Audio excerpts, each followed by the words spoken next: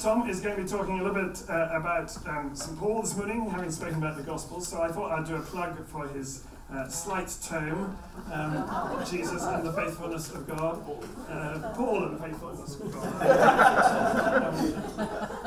And it's just well, I think that my friend didn't use this to prop up her head, otherwise there would have been a terrible rush of blood to the head because of the sheer volume of it. There will be a bookstall there this evening with some of Tom's books, a kind of reinforced table with some of Tom's books. So there'll be a chance to buy some there, and you might be able to persuade him to sign one or two of them this evening. So that's a prelude for this evening, and I will just hand over to Tom. Bring this back to a reasonable height, thank you. That's right. Yes, I remember when we moved back to Oxford in 1986. Worcester College bought a house in Southmore Road, where Maggie and I and our 4 children then lived. And I remember talking to Mike on the phone and saying, it's a very tall, thin house. And Mike instantly responded, "There's nothing wrong with being tall and thin." So there we are, just switching one machine off so that hopefully it won't interrupt the other machines. There we are. Join me, will you, in a moment of prayer.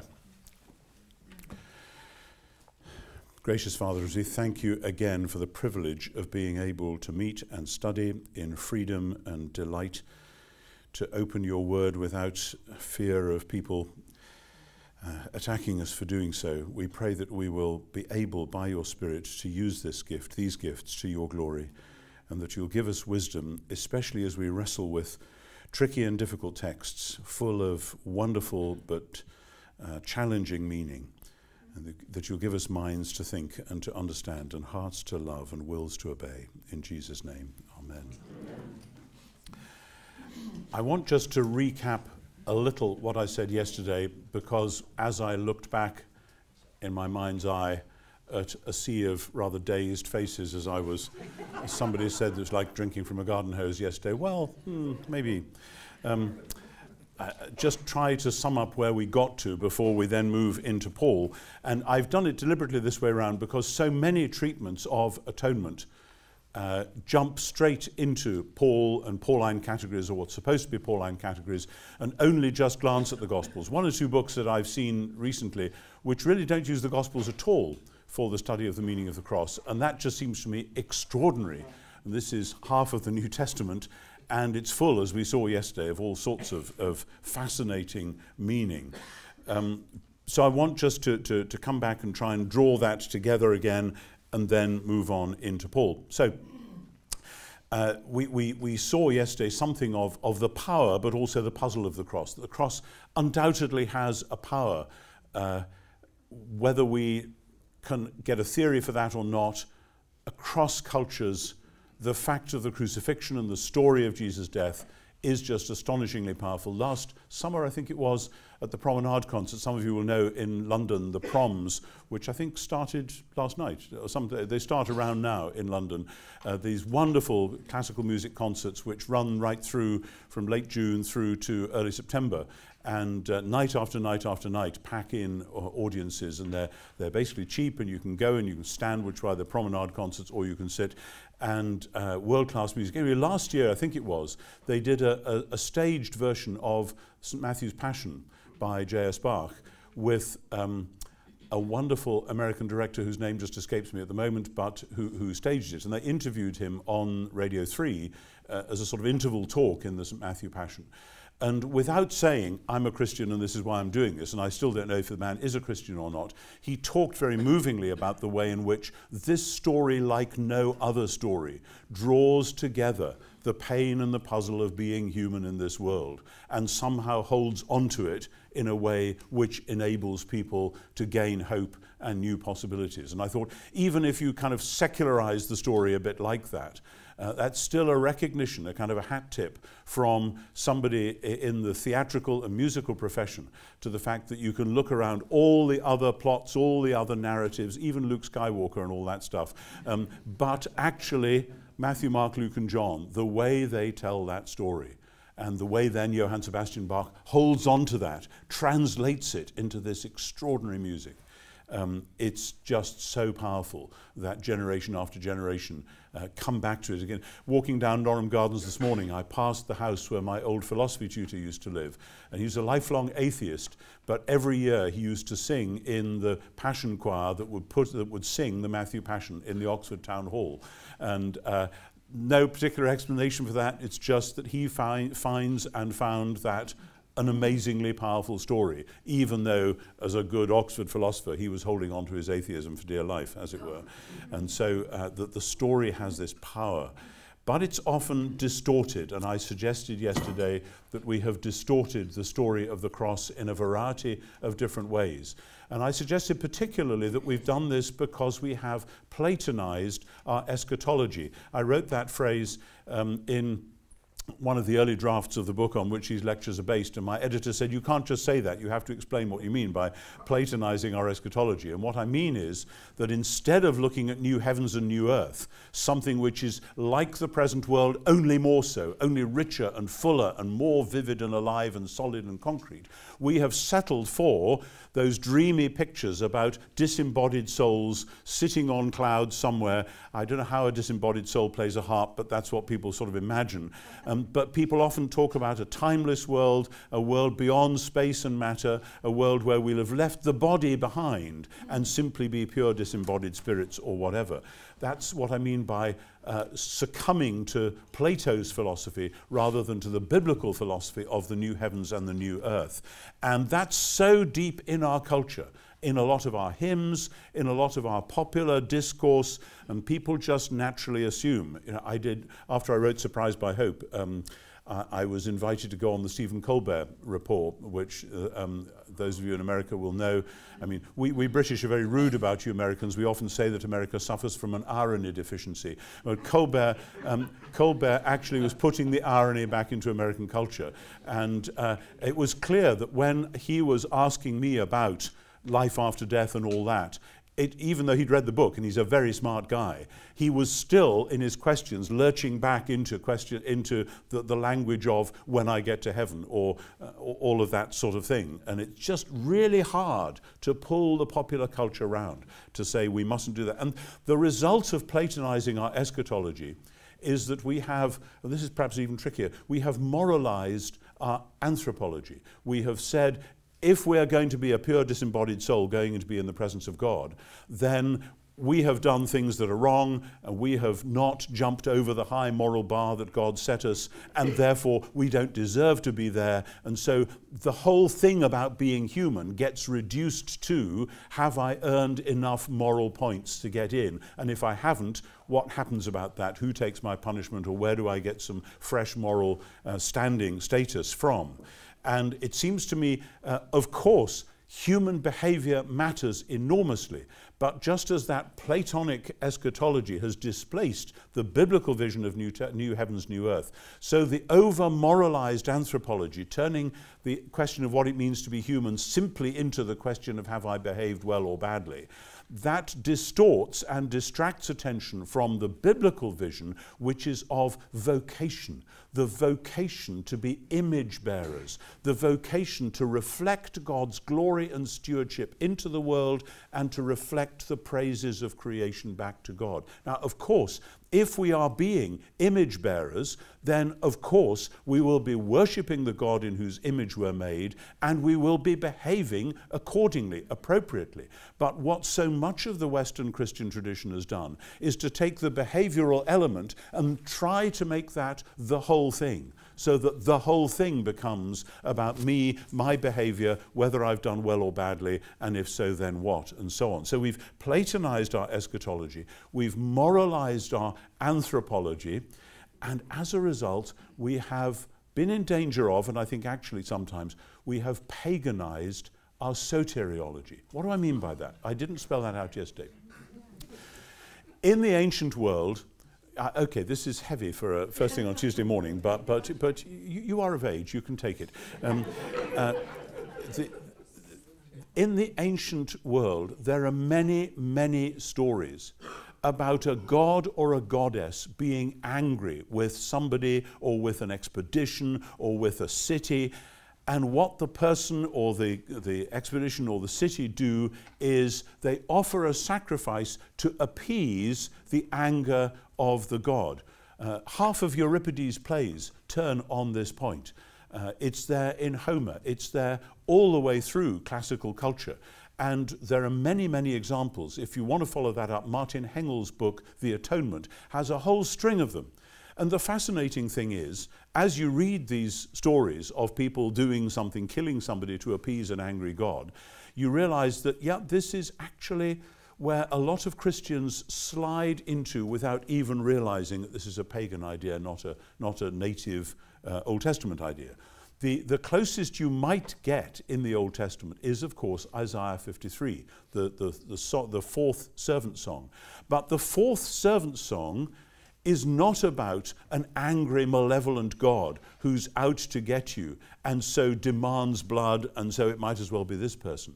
The whole of Isaiah 40 to 55 is about the God of Israel as the great sovereign lover of his people and of creation, who then is determined to rescue his people and his whole creation, and who therefore comes himself in the person of this strange figure, the servant, to do for Israel and the world what Israel and the world cannot do for themselves. So that to take that Isaiah 53 out of its context in Isaiah 40 to 55 and make it part of a totally different narrative, a narrative about a bullying or malevolent God who's angry with people and determined to lash out, and he just happens to hit on this person rather than the rest of us. That is what I mean by paganizing our soteriology. And again, I will say, I know that most theologians and most preachers will say, well, I never preach it like that. And again, I answer, no, but that is what a lot of people have heard. And particularly when preachers allow themselves the luxury of producing illustrations, of trying to illustrate this truth, they will often lapse into little narratives which somehow give that impression of this angry, domineering, bullying God. And since that is, as I said yesterday, an image which is sadly all too familiar from other aspects of many different cultures, not only Western culture, it's one into which we naturally fall. So we've Platonized our eschatology, we've moralized our anthropology, and we've therefore paganized our soteriology. And what I'm trying to do, without undermining the things that the Bible most truly does say, and we'll come to some of the detail of that soon, is to tell the biblical story in which we do have a loving, powerful, wise God, and we do have Jesus himself giving himself out of love for sinners. And what we've done then is we have focused on what I've called this works contract. I'm not going to use the phrase covenant of works because that is too good a phrase, I think, to carry what I'm trying to say. We've made it simply a deal which God has struck with humans. You're supposed to be morally well behaved. Guess what? You haven't been. And so God is going to do this funny mechanism with Jesus, and somehow that's all right. And that, as I say, is a low-grade distortion of the vocation to be the royal priesthood. And that in Revelation 5, remember, which I quoted yesterday, that the whole celebration of what Jesus did on the cross is to make humans back into the royal priesthood for which they were made. Royal, that is, sharing the stewardship of the Creator God over his world, because God made his world to work properly when humans are in charge of it. But the humans who are to be in charge of it are the humans who will be worshipping the true God and so able to reflect his image. The royal priesthood is the true vocation. And what holds us back from this, therefore, is not just sin, but idolatry. And this is really, really important. Because if you moralize your anthropology, it simply becomes a question of, here's a bunch of rules, have I kept them or not, and how many and so what, and so on. Whereas in the Bible, sin is what happens when you're worshipping gods and goddesses other than the one true God. When basically you're worshipping parts of creation, forces, as we call them, within creation, rather than giving your total allegiance to the one God.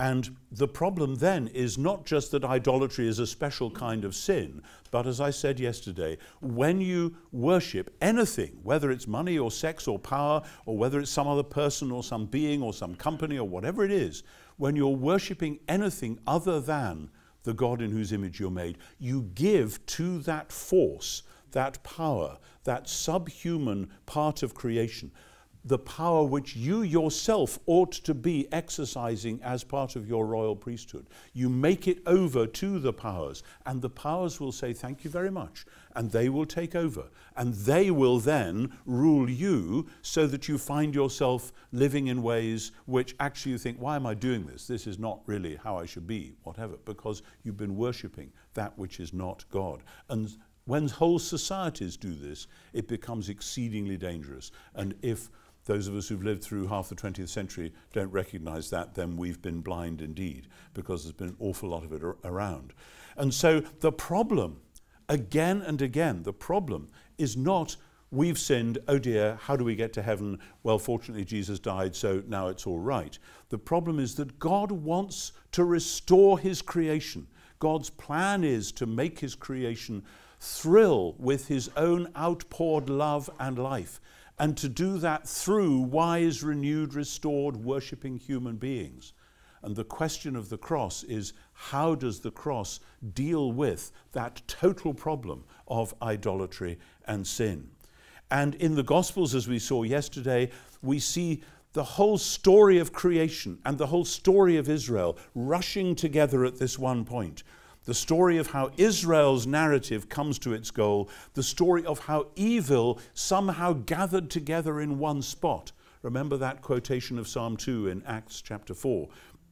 Herod and Pilate symbolizing the whole wickedness of human pagan rule, gathering together to do whatever God's plan had purposed to take place. There's a deep mystery there, obviously. But then, particularly, it's the story of how Israel's God himself is revealed in power, in glory, and above all, in love. That's the story John's Gospel tells so vividly of how the Word became flesh and dwelt among us, tabernacled in our midst, and we gazed upon his glory. This is what it looked like when Israel's God came back in person. And as I meant to say yesterday but didn't, but to sum it up, Jesus drawing together his own vocation on the night he was going to be betrayed, Jesus wanting to explain to his followers what his death was going to mean, he didn't give them a theory, he gave them a meal. He didn't give them a theory, he gave them a meal. And the meal carries the theory, but the meal is the thing, is the reality which the theory helps you understand, rather than the other way around. And so often in Western thought of the last few hundred years, we have assumed that the real thing is to hold the right thoughts in your head, and the meal is just a trigger to help you do that. Well, I'm all in favor of right thoughts. Goodness, I'm an academic, I'm a theologian. That's what we're supposed to be about, is thinking thoughts clearly. But one of the thoughts that we have to think clearly is that thought is not enough. This is about real human life, because it's about God and creation, the real world. And so Jesus' quasi-Passover meal becomes a meal which is also about the forgiveness of sins. As I said yesterday, these two strands are drawn together. And we see that specifically in, to go back there one more time, Isaiah 40 to 55, where this vision of Israel's sins being dealt with, so exile being over, so Yahweh, Israel's God, coming back in glory, with the valleys being filled in and the mountains flattened, and the glory of the Lord shall be revealed, and all flesh shall see it. You know, I had sung in Handel's Messiah dozens of times before I ever thought, what's that passage about, and the glory of the Lord shall be revealed. And it's about Israel's God himself coming back in person and in power to do everything that is required. How is that? What's that going to look like when it happens? I quoted yesterday Isaiah 52:6 following, your watchmen lift up their voices and shout for joy, because in plain sight they see Yahweh returning to Zion. But then as that great poem of Isaiah 40 to 55 develops, we get the picture of the servant. Behold my servant Israel, in you I will be glorified. But Israel as a whole has failed. And there's a tension in the poem because Israel is the servant, and yet now the servant seems to be one who stands over against Israel, because Israel as a whole can't do it, until finally we realize that this servant seems to be one person doing solo what no one else could do. But there's another theme which runs in parallel with that in Isaiah 40 to 55, which is the arm of Yahweh, the arm of the Lord, God's powerful arm. Behold, the Lord comes with power, and his arm will rule for him, and he will feed his flock like a shepherd and gather the lambs in his arm and gently lead the mother sheep. The arm of the Lord is both powerful and loving, and will do, it's a way of talking about God doing in person what needs to be done. The Lord has made bare his holy arm. He's rolled up his sleeves to do what needs to be done. Until again, this theme comes to its climax in Isaiah 53. Who would have thought, says 53:1, that he was the arm of the Lord? The theme of the powerful, rescuing, restoring arm of Yahweh, and the theme of Israel as Yahweh's servant somehow seem to merge together. Again, that blessed theological word, somehow, because this is poetry, of course, and it's not spelled out, because like so much of the Bible, it gives us in poetic form something that forces us to do some work, to figure out what's going on. But it is as though, that's another great theological phrase, it is as though these strands of meaning finally come together. And what is promised that Yahweh will do himself, with the watchmen shouting for joy because they see him returning to Zion, is the same thing as what the servant will do in suffering and dying and being wounded for our transgressions and bruised for our iniquities and so on. And the result in Isaiah 54 is immediately the renewal of the covenant, and Isaiah 55 is immediately the renewal of creation. That instead of the thorn will come up the myrtle. The reversal of the curse of Genesis 3. The reversal of the curse on the vineyard in Isaiah 5. It's just such an extraordinary poem, Isaiah 40 to 55. I sometimes set it almost like a doctor prescribing medication when people email me, as they do, and say they've got this problem or these depressions or whatever.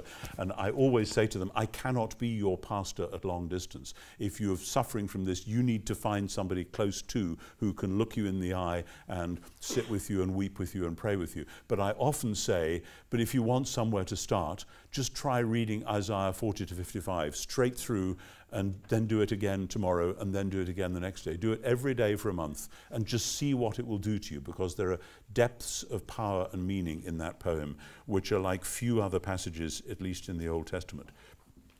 So what we're dealing with in the Gospels is the retrieval of all this extraordinary Old Testament theology in the form of the narrative of Jesus of Nazareth. A retrieval of a story which is about this one human man, but is about the story of Israel coming to its climax, the story of evil doing its worst, and the story of Yahweh, Israel's God, doing what he'd almost always promised. And that story takes the form of a Passover narrative, which is also an atonement narrative. Do you see how all this comes together, and how actually musical and poetic illustrations are probably the only way to do this? You know, one of the things, as a writer, I'm always jealous of musical composers, because as a writer, it's very difficult to say more than one thing at a time. You know, one wants to, but you just have to say it sequentially, one thing, then another thing, then another thing. If you're a composer, you can actually make them all work at the same time, like the end of Mozart's Jupiter Symphony, where all the themes come rushing together, and you realize the whole symphony has been concentrated into this moment. Sorry if you don't know that, but it's always impressed me with just the sheer ability of music to say so much simultaneously, in which flat prose just can't do it. So with all of that as a lengthy introduction and recapitulation, I want to turn to Paul. And I'm well aware that there are many other passages of the New Testament which we could look at. We could do a whole week, or a whole month on Hebrews. We could do a whole week on 1 Peter. We could spend more time in the book of Revelation. And we could obviously spend much more time than we have done in the Gospels. But I want to look at Paul's letters. And the first thing I want to say, when we get to Romans, which now looks so it's going to be in the next hour, I've got some handouts of text, because I'm very much aware that even if you have brought a Bible with you, which probably not very many of you have, sitting in these little seats with these little desks that you have, trying to take notes and hold a Bible on your lap is awfully difficult. So we'll give these out when we get to Romans. But I want to give you a bird's eye view of some of the key moments in Paul's theology of the cross, and in this hour to try at least to cover some of the main bits from Galatians and elsewhere. Every time Paul talks about the death of Jesus, he says it slightly differently. He doesn't have one formula which he puts on again and again and again like an old gramophone record. He is always making a particular point, arguing a particular case, and it's remarkable when you think that this is going on within 25 years of Jesus' crucifixion.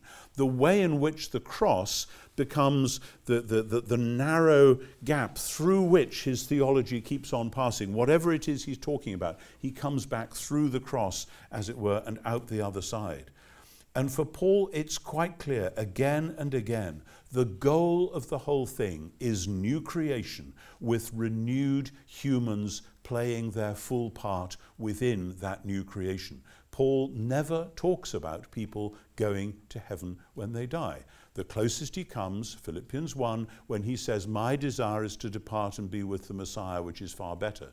But by the end of Philippians 3, it's clear that the real goal is when Jesus restores the whole creation and gives his people new bodies to live within that new creation. And this is, of course, the great climax of Romans 8, which we'll get to later. And all of this is attained by the death and resurrection of Jesus. And as we quoted yesterday, 1 Corinthians 15:3, the Messiah died for our sins in accordance with the Scriptures. He was buried. He was raised on the third day in accordance with the Scriptures and was seen by people and so on. So died for our sins. What does that mean? It's easy to say. What did that mean, and how did they get to that point, as it were? It's interesting that later on in 1 Corinthians 15, in verse 17 following, he says, if the Messiah is not raised, your faith is futile and you are still in your sins. That's a very interesting line, particularly because it sounds almost as though it's a throwaway remark, which reveals to us how Paul's mind works when it comes to the cross and the resurrection. Because if Jesus has not been raised, then death has not been conquered. But if death has not been conquered, we have no reason for supposing that his death actually dealt with sins. But if he was raised from the dead, then this can only be because the power of death has been taken away, which must mean that the power of sin itself has been broken because of the inextricable nexus between sin and death. And let me say it again in another way. It isn't that sin is so horrible that God wants to kill people for it. It's that sin is a way of saying with your whole person, I don't actually want to be an image-bearing human being. I don't want to be the genuine article, the real human, the royal priest that I'm supposed to be. I don't want to be like that. I'm turning away from the source of life, and I'm trying to get energy for my humanness, what remains of it, from other sources, so that there's an ontological link between sin and death. When you worship that which is not God, your humanness deconstructs, bit by bit, little by little. And if you continue to worship that which is not God, your humanness will deconstruct more and more completely. So that sin and death are not related in the way that an arbitrary lawgiver says, if you do X, Y, and Z, then I will punish you by giving you this fine or imprisoning you for a week or whatever. It's not like that. There's an ontological relationship. But if the Messiah has been raised, this is the sign that his death really was for sins, so that the resurrection is the seal on the dying for sins message at the beginning of the gospel. The Messiah died for our sins. And therefore, later in 1 Corinthians 15, 20 to 28, if the Messiah has been raised as the first fruits of those who've fallen asleep, in other words, as the beginning of the general resurrection, Jesus is raised first, and then all his people are raised later when he comes back, That's how Paul puts it. The Messiah, the beginning, and then at his coming, at his parousia, those who belong to him will be raised.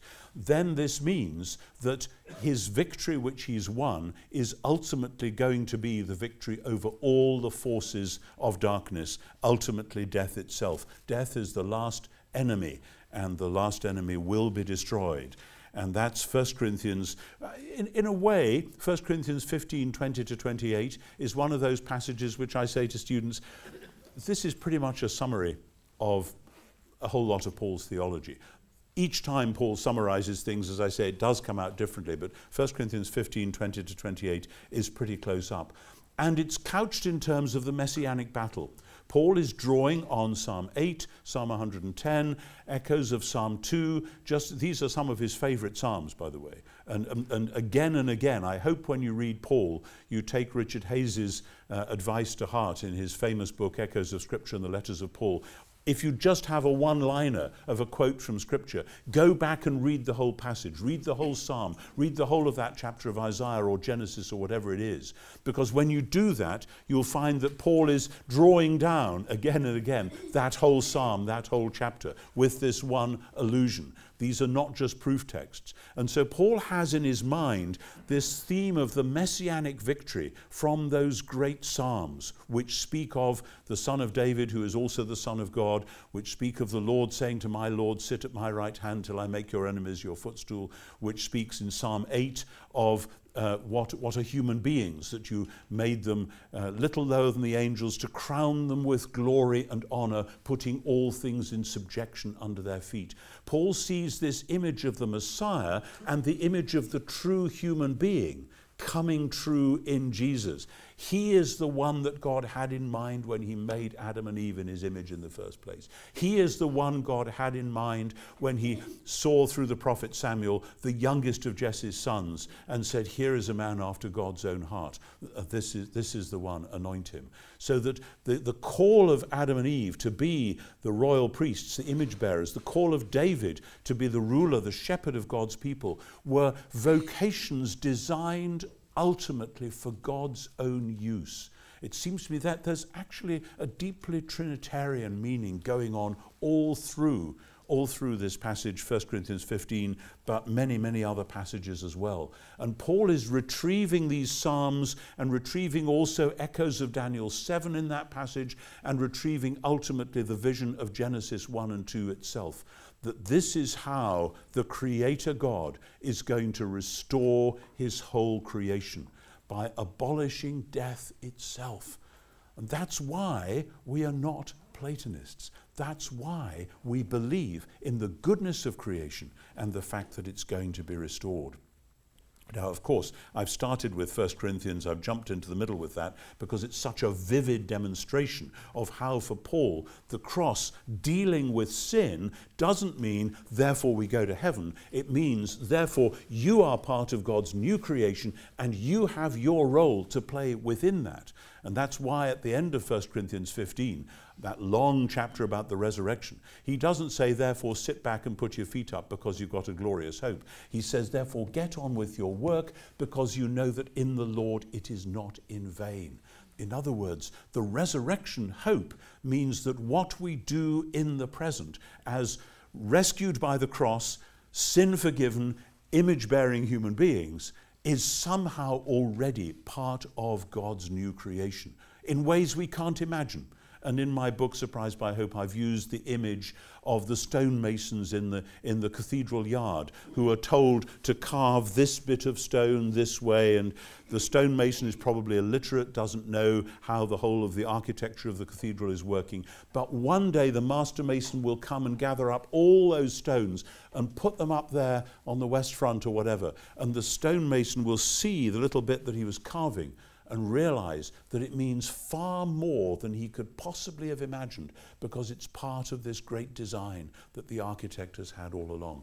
Therefore, Paul says, get on with your work because in the Lord it is not in vain. And all this depends on the fact that the Messiah died for our sins. He died for our sins, not so that we could escape the world, but so that we could be genuine humans within the world, so that we could be God's royal priesthood. And all that I've started at the end of 1 Corinthians, or near the end, but it's rooted, of course, in 1 Corinthians 1, verse 18, 1 Corinthians 1, verses 22 to 25. The word of the cross is folly to those who are perishing, but to us who are being saved, it is the power of God. Why so? Because God has chosen to do things the other way round. Remember, I quoted Mark 10 yesterday, where Jesus says to James and John, listen, the rulers of this world do it one way, by bossing and bullying people. We're going to do it the other way. Anyone who is great must be your servant. This is the deep truth which makes the sense of the cross.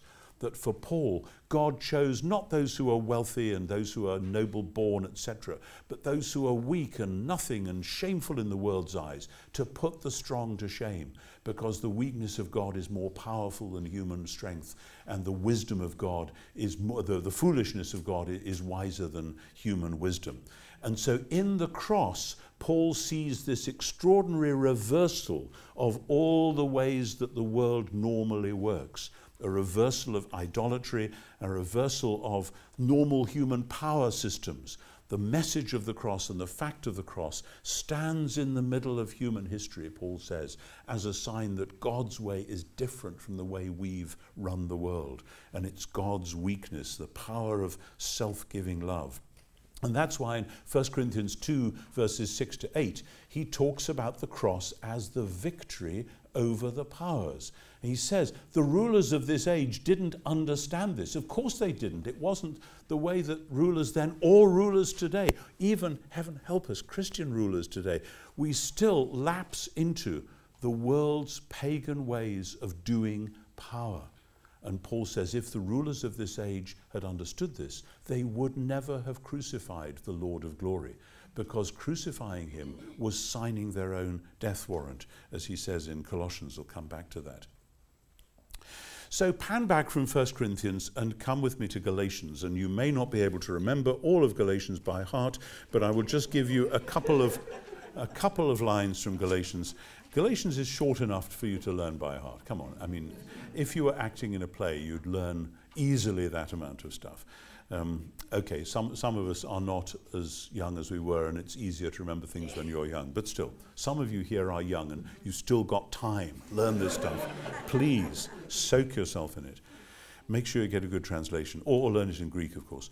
And so, Galatians 1:4. Galatians 1:4. I think Galatians was the first of Paul's letters that we've got to be written. I can't prove that, but even if I'm wrong, Galatians has this feel of something very fresh and very dangerous and very contested and very don't know what word to use, sort of almost brittle, that this community is about to go crash and to make a devastating mistake, because in Galatia, which I take to be in southern Turkey, the cities like Iconium and Derbe and Lystra, which Paul visits in Acts 13 and 14, Paul has preached the gospel, and the people have come to faith, and the Holy Spirit has been at work. And then some Jewish emissaries of one sort or another have come, and they've said, well, Paul gave you one bit of it, but actually, if you're going to be part of God's people, you must, of course, get circumcised, because that's what the covenant is all about. It's becoming physically part of the family of Abraham. And Galatians is written to say absolutely not, and the main reason for the absolutely not is the cross of the Messiah. And again, in Galatians, the cross is not about, this is how your sins get forgiven so you can go to heaven. This is how God has dealt with your sins so that you can be this truly human community, this true family of Abraham, these people who stand to inherit God's promises. And God's promises and inheritance, as I said yesterday, are not about something called heaven. They're about God's whole new creation. So Galatians 1:4, Galatians 1:3 and 4, the opening greeting. Grace to you and peace from God our Father and the Lord Jesus Christ, who gave himself for our sins to set us free from the present evil age, according to the will of our God and Father. That's a hugely important verse. He gave himself for our sins to set us free from the present evil age, according to the will of God our Father. This is the great plan of God the Creator, which Paul sees overarching everything else. And these two things go together. So many theological traditions have split them up. He gave himself for our sins to rescue us from the present evil age. The representative substitutionary death of the Messiah has effected a release from the powers of evil. The present evil age, to say it again, is seen by Jews then and subsequently in the rabbis as the present time of history when the powers of this world are ruling and everything is bad and it's all dark and deadly. And then one day God will launch the new age, the age to come, ha'olam hava, as opposed to ha'olam hazeh, the present age. And then everything will be different. Then justice and peace will fill the earth. Then there will be new life, and so on. And the whole message of Paul is that in Jesus and his death and resurrection, the new age has come to birth so that the ages overlap. And we are living in this overlap of the ages between the inauguration of the new creation with the resurrection of Jesus and the final time, back to 1 Corinthians 15, when he returns to set all things right and to raise his people from the dead. So he gave himself for our sins because, as we were stressing yesterday, if the powers are to be defeated, then sin has to be dealt with, because the grip that the powers have over us, individually, corporately, globally, cosmically, is the grip precisely because we have given them our power and so have sinned, and our sins keep them in power. But if the power of our sin has been broken, then the powers of the present evil age have been overthrown. And the church is supposed to be the people who celebrate that victory and who, in their worship and their witness and their life, particularly celebrate, say it again, the fact that now we live in the new age, the age to come, overlapping with the present age, and we feel that overlap and that tension in our own lives and our own struggles after holiness and unity in the church. And the suffering that comes with that, and I'll say more about that later, God willing.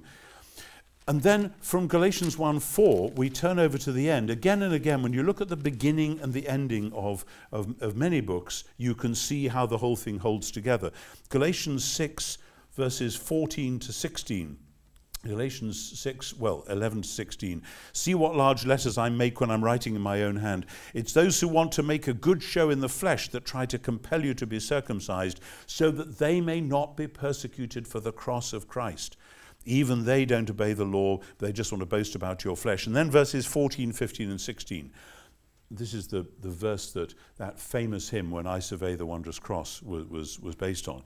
May I never boast of anything except the cross of our Lord Jesus Christ, by which the world has been crucified to me and I to the world. For neither circumcision nor uncircumcision is anything, but a new creation is everything. And those who follow this rule, peace and mercy upon them, even upon the Israel of God. So here we have it. The cross is the means to new creation. It's not the means to an escape from creation. It's the means to rescuing humans from their sin, so that then the world itself can be set free from its corruption and decay. There's a straight line from there into Romans chapter 8. And so when we come in from either end of Galatians to the middle, Galatians is quite a nice example of this, but there are many books that work this way. Look at the beginning, look at the end, and then look at something which seems to be at the heart. We find Galatians 4, 1 to 7, which again is a statement, a short narrative of what's happened on the cross. Galatians 4, 1 to 7. Paul is telling a little Exodus story. You need to learn how to recognize Exodus narratives, Passover narratives, because they're all over the place in the New Testament. Some people, some scholars say, I just don't see it. But here you have a story about slaves, and God then waiting till the time is right and coming to redeem these slaves. And he redeems them so that they can become sons, and if they are sons, then they are heirs. My friends, this is an Exodus story. This is exactly what happens in the book of Exodus. Israel is my son, my firstborn. Israel are slaves in Egypt. God redeems them from their slavery in Egypt so that they will be his sons indeed, and they will inherit their promised land. And so he says, when the fullness of time had come, God, this is verse 4 of chapter 4, God sent his Son, born of a woman, born under the law, in order to redeem those under the law, so that we might receive the adoption as children, sons. I say sons because that then, I know we try to say children rather than sons because we want to make it clear this is gender inclusive, but in Paul's Greek it resonates so closely with the fact of Jesus as the Son, and hence us as the Jesus people. And because you are sons, God has sent the Spirit of his Son into our hearts, crying, Abba, Father. So you are no longer slaves, but sons, and if sons, then heirs through God. And so this is the story of the cross, held, just as Jesus himself held it, within a Passover narrative, the enacted Passover narrative of God doing at last the utter reality towards which even the first Passover itself was an advance signpost. And remember what happened with that first Passover. They were rescued from Egypt in order that the tabernacle in the wilderness could be set up, in order that God could come and dwell with his people and lead them to their inheritance. And here we have exactly the same thing in this Trinitarian exposition, that God the Holy Spirit comes to dwell in our hearts to lead us to our inheritance. And so Paul says, just like in Egypt, this is the revelation of the true God over against the pagan gods. In Galatians 4, 8 to 11, formerly you were enslaved to beings that by nature are no gods. Here you have, you see, you've given them your power, you've given it away, you're enslaved to these forces within God's world that have been worshipped by humans. But now he says you've come to know God, or rather to be known by God. It's not your knowledge of God that matters ultimately, it's God's knowledge of you. How can you then turn back again to those weak and beggarly elements? That's a whole other discussion, that you want to be enslaved again. I'm afraid that my work for you may have been wasted. And so he's saying in effect, either you have this Passover narrative with the God who sends the Son to redeem you and who sends the Spirit of the Son to guide you to your inheritance. Either you have that Trinitarian Passover narrative, or you have some form of paganism. And that, again and again, has been, sadly, the problem that the church has faced. Not necessarily with the problem that the Galatians had about shall we or shall we not get circumcised, but it's hard to tell this narrative wisely and truly and to be shaped as a community by it. It's easier to slide back into some form or another of different types of paganism. And behind Galatians 4, 1 to 7, I'm obviously not giving you a consecutive exposition from chapter 1 to chapter 6, that would be fun, but for another occasion. But behind that we have chapter 3, which is all about the way in which the Abrahamic promises have come true. Paul wants to say to them, you do not have to get circumcised to belong to the family of Abraham, because Abraham's promises, the promises God made Abraham, have come true in the Messiah. And if you belong to the Messiah, then you are Abraham's family, heirs according to the promise. And in the middle of that, a very contested passage, Galatians 3, 10 to 14, focused on verse 13, Paul talks about the curse. Many theologians worrying about what to say about the cross have gone to Galatians 3:13, where he says the Messiah became a curse for us because it is written, cursed is everyone who hangs on a tree. And many, many sermons and lectures and expositions of the cross have been given, taking that out of context and making it mean we're sinners, so we have the curse hanging over us. The law says you're cursed. Fortunately, Jesus stood in the way, took the curse, so that now he's shown that the law was actually wrong, and the law can be taken away, and we're free from the guilt and penalty and power of sin. But that's not the argument that Paul is making. That's a classic example of taking the cross out of the sequence of thought in which it's found in the New Testament and putting it in a different narrative entirely. What is Paul's narrative?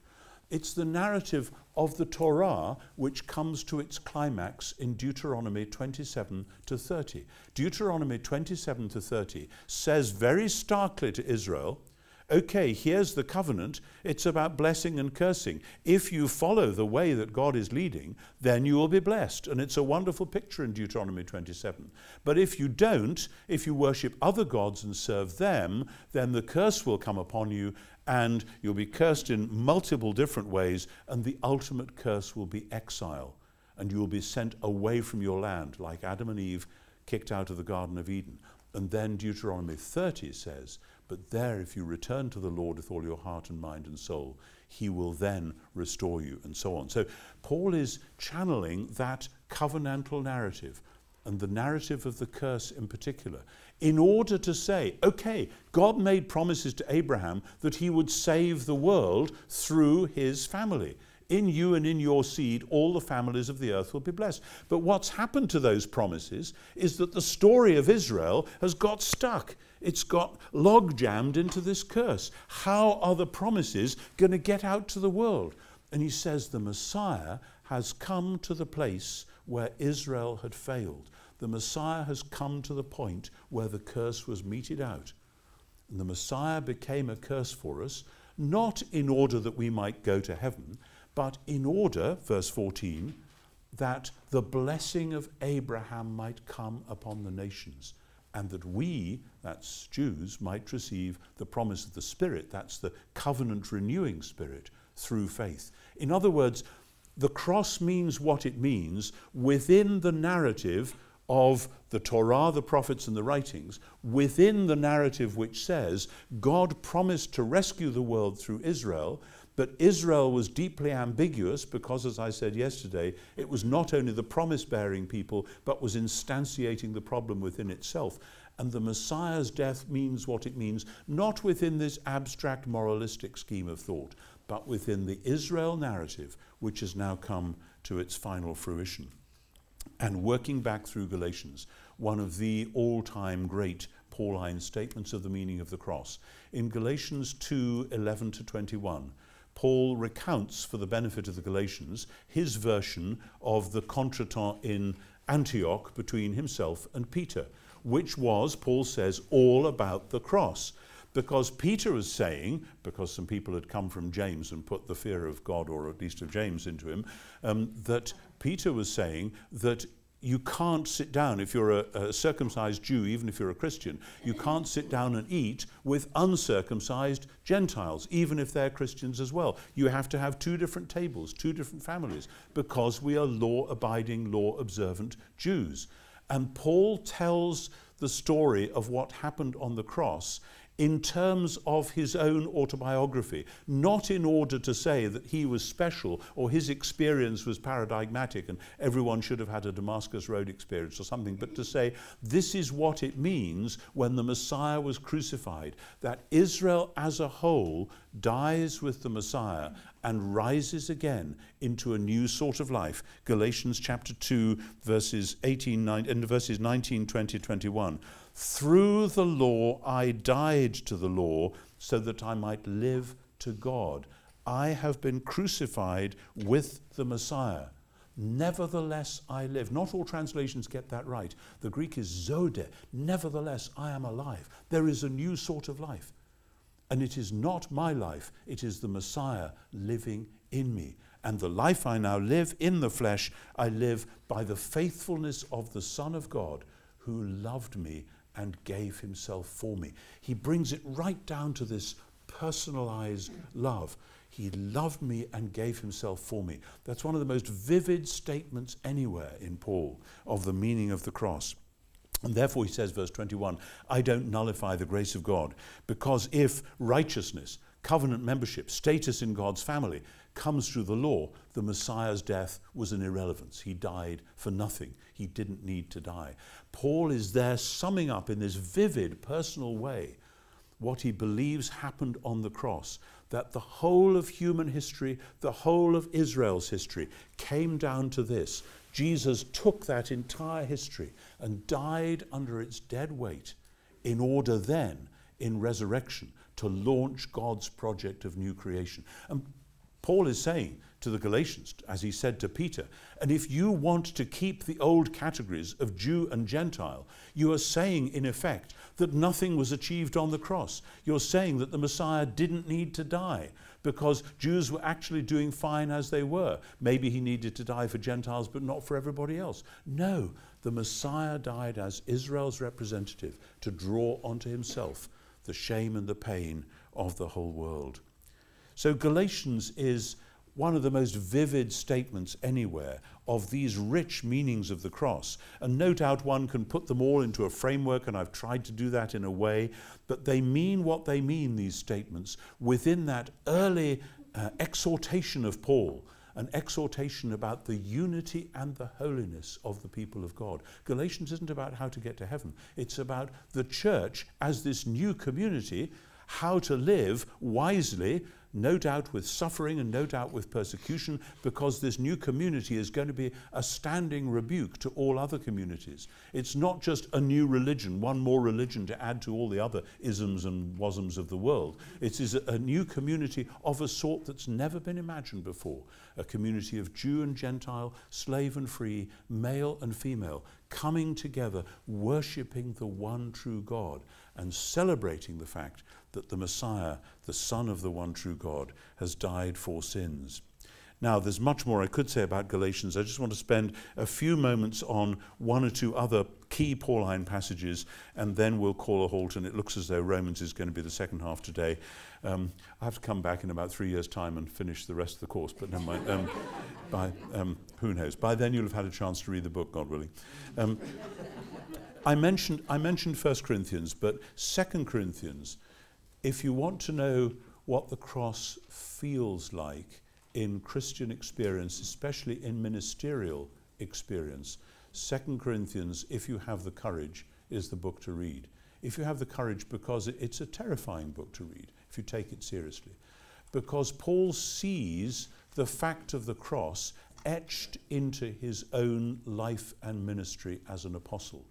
That it's not enough just to talk about the cross, somehow it's going to happen to you. And that this doesn't mean that some terrible mistake has taken place, as the Corinthians thought. The Corinthians wanted Paul to be a super apostle. They wanted him to be a hero figure. They wanted him to stride through the world being successful, doing miracles and teaching people and planting great churches. And instead, Paul is a bruised, battered, and bleeding apostle who's been in and out of jail. He's been shipwrecked, he's been stoned, and so much so that the Corinthians are a bit fed up with him, and they've sent him a message. He's in Ephesus, presumably, when he gets the message. And they've sent him a message saying if he wants to come back, he better resubmit an application. He better send a new CV with some letters of recommendation. I'm actually your apostle. You owe your very existence to my ministry. But he has to argue his way back. And 2 Corinthians is full of irony and passion and pathos, because it is about the fact that all of us, if we are followers of the Messiah, are to be shaped by the cross. You see, you see this at many points in the New Testament. You see it particularly in 1 Peter. I said I wasn't going to talk about 1 Peter, but let me just say this. It looks as though the people to whom 1 Peter is written are saying to themselves, well, Jesus died for our sins to rescue us, fine, so therefore we shouldn't have any more suffering to do, should we? So if we're suffering, does this mean the gospel isn't true? And he says, no, it means that this pattern of servanthood, this Isaiah theme, is now to be woven through the whole community, because the life of the Christian community, led by its apostles, is never to be this heroic movement. I once saw a book on the Acts of the Apostles called The Church Marches In, and I thought it's exactly the wrong approach. This isn't about us cheerfully taking over the world. It's about people suffering and being beaten up and so on.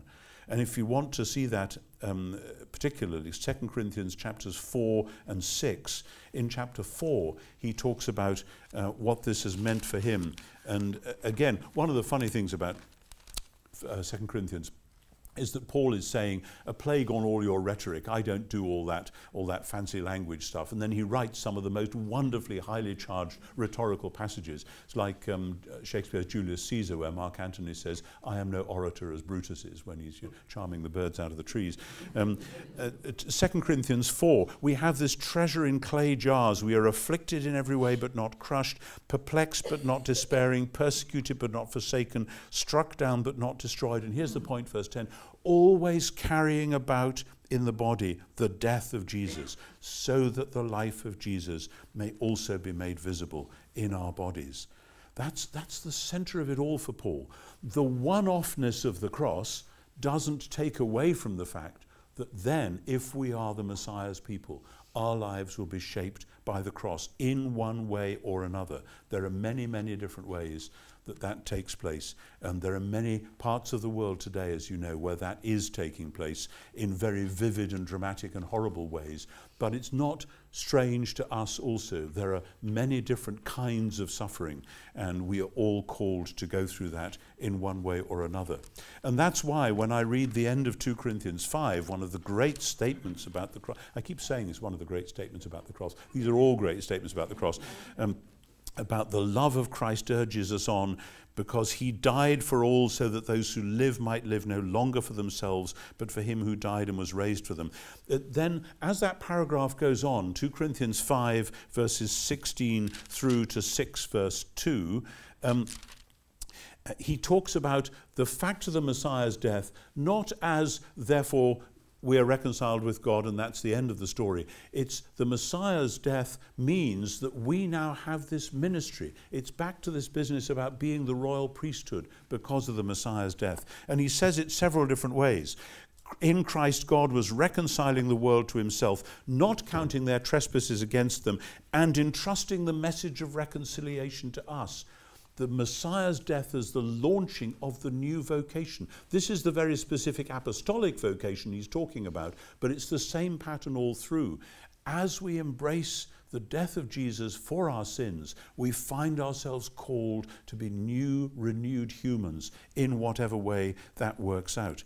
So we are ambassadors for the Messiah, God making his appeal through us. We entreat people on behalf of the Messiah to be reconciled to God. Then verse 21, for our sake he made him to be sin who knew no sin. That's the representative substitutionary death of Jesus, so that in him, 21b, we might embody the righteousness of God. What does that mean? It doesn't mean that God has lots of righteousness, of good moral qualities, and has somehow transferred it to us. That's the way it's traditionally been read. But I and several others have argued, at some length be it said, including in that book that Michael waved around before, that what the righteousness of God means here is the covenant faithfulness of God revealed in the death of Jesus. Paul is talking about the way in which Jesus himself embodied God's covenant faithfulness. And now, because of his death, the apostles in their suffering, in their apostolic reconciling ministry, are living embodiments of the fact that God is faithful to his promises. And if you doubt that, you go on to chapter 6, verses 1 and 2. Whoever did the chapter divisions in 2 Corinthians was sadly at fault here, because the thought runs straight on. And he quotes in verse 2 of chapter 6, he quotes from Isaiah 49, verse 8, at an acceptable time I've listened to you, on a day of salvation I've helped you. And the line goes straight on, I have given you as a covenant to the peoples, as a light to those who sit in. This is Paul's vision of his own apostolic ministry, and then we can expand that into a vision of the ministry of every renewed human being in Christ. Because of the death of Jesus, we are called to be genuine humans, taking up our vocation in God's world. We have abdicated that by platonizing our eschatology. Jesus died for me so that I can go to heaven. Of course, God loves you and is going to give you resurrection bodies when he renews his creation. But he's got a vocation for you here and now. How can you possibly take up this vocation, weak and sinful as you are? Because the Messiah died for your sins, so that you can now be a genuine human being. I'm going to give you one more passage which is an example of this, and then we're going to break for coffee. And we'll have to start getting even further back than I intended, never mind. In Ephesians chapter 2. Ephesians chapter 2. By grace you have been saved through faith. This is not your own doing, it's the gift of God, not the result of works, so that no one may boast. This is Ephesians 2, 8, 9 and 10. And the NRSV, which I've got here, chickens out of this. It says, we are what he has made us. The Greek is autoga esmen poema. We are God's workmanship. Poema is the word from which we get poem. We are God's poetry. Some of us may be sonnets, some of us may be lyrics, some of us may be epics, some of us may be haikus, some of us may just be limericks. But we are God's poetry. To speak God's truth, to live God's truth into God's new world. That's why he has rescued us, so that we can be genuine humans to work for God's new creation here and now, because what we do in the Lord is not in vain. I've gone on slightly longer. Let's just take a minute and buzz with one another while I have a sip of water, and then we'll take some Q&A.